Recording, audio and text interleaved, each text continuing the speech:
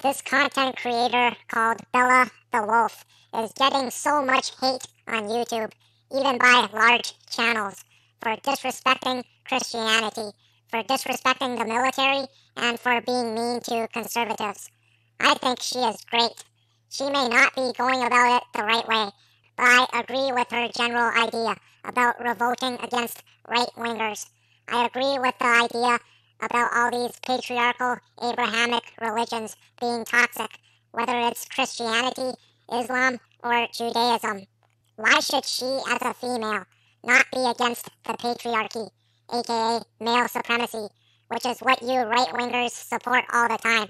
You see how despicable these Republicans in America are acting towards women with the whole Project 2025 crap. So when you patriarchal nationalists are toxic towards half of the population, how can you not expect toxicity back? I think war is a terrible thing too, so it's not that individual soldiers should be disrespected. It's that in an ideal world where everyone has decent morals, there shouldn't be a need for soldiers in the first place, no matter which country we are talking about.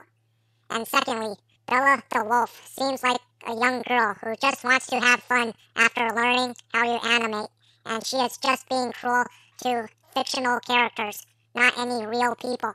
And all you older male YouTubers are getting your feelings hurt, and you feel like she is somehow bullying you guys, when you guys are actually bullying her criminally, trying to dox her, threatening her, and shit.